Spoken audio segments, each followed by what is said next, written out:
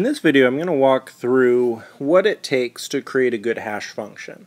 So before we decide what it takes to create a good hash function, it's probably important to understand what a hash function is.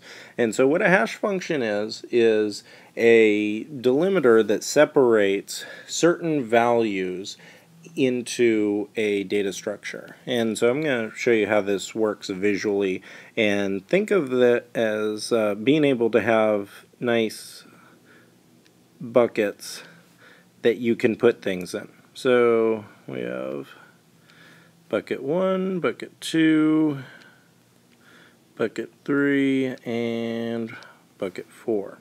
So we have 1, 2, 3, and 4.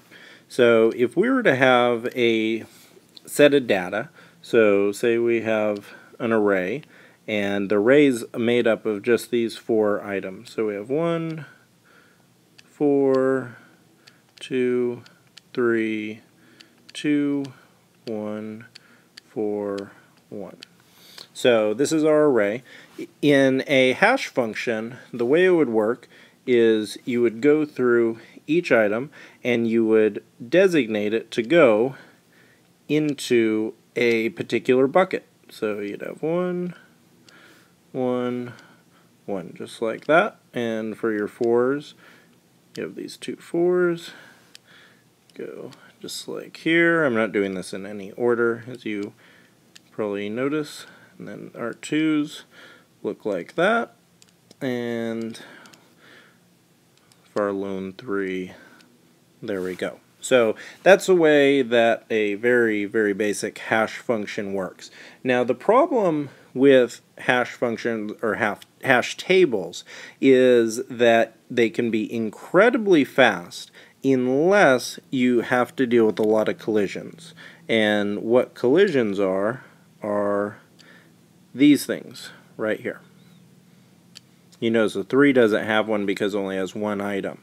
Ideally, you want to have as few collisions as possible. So your hash tables have around the same amount of values going inside of them. In fact, if you want to write down a property, the best definition that I've been able to see for what it takes to create a good hash function is that the function should provide a uniform distribution of hash values.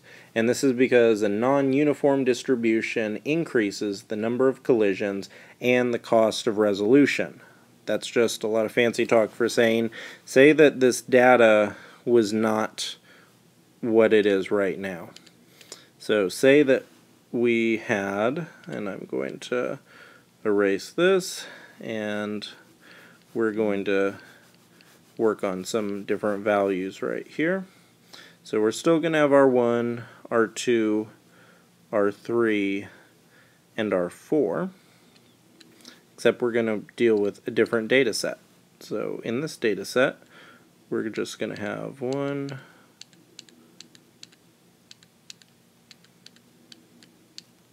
say we have a data set like this, where we essentially have 90% of the data is actually the same exact value.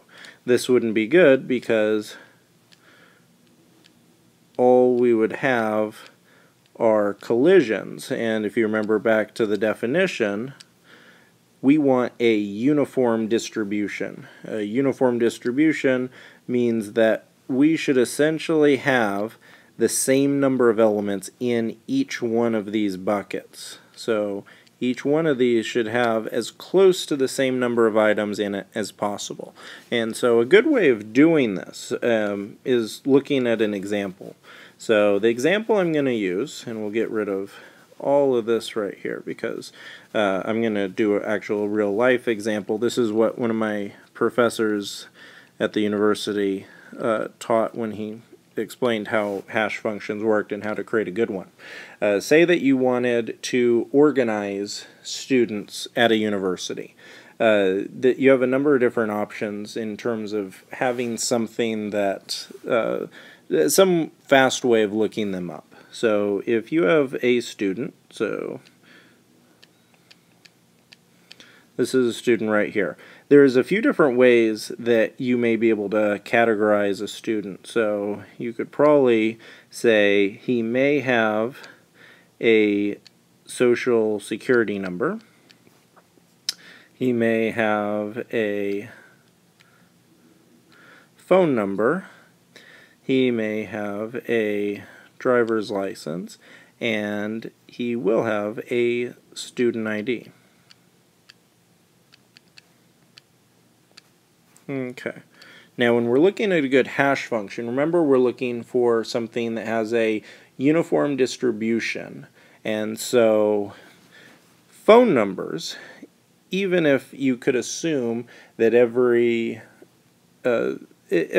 student had a phone number, you wouldn't have a uniform distribution because the majority of them, if they're local students, are all going to have what? They're all going to have similar area codes. So this is not going to be a uniform distribution, so a phone number would not be a good thing. Driver's license seems like it'd be a good one, except for the fact that you're dealing with students from different states and they're in different parts of the world. One, you have students that are not even going to have a driver's license. So if you even have a single student who does not have it, then it's not going to work as a hash function because every element has to have this ID. So that's not going to work. And the other problem is you typically want to work with items that have the same numbers. There's the same count of numbers. So in other words, if you have a driver's license number from one state that has letters and then numbers compared with a different state that has a different set of numbers, this is not going to be a good hash function. So driver's license is already not good for a number of different reasons. Social security number would be one of the best options, except for the fact that you have a lot of students at universities that are international and they do not have a social security number, so that's not going to be the best option. Because remember, every single student has to have this in order to be looked up. So that leaves the student ID as being one of the best options. It's something every student has, and it also has a uniform distribution. And what I mean by that is, say we have 3 students here. Say we have John, Sally, and Sam. They each have a corresponding ID. And that corresponding ID is all going to be the same. So the ID may be, so let's say a 7-digit number. So we can say 8765. We'll just go 6 digits, just keep it easy.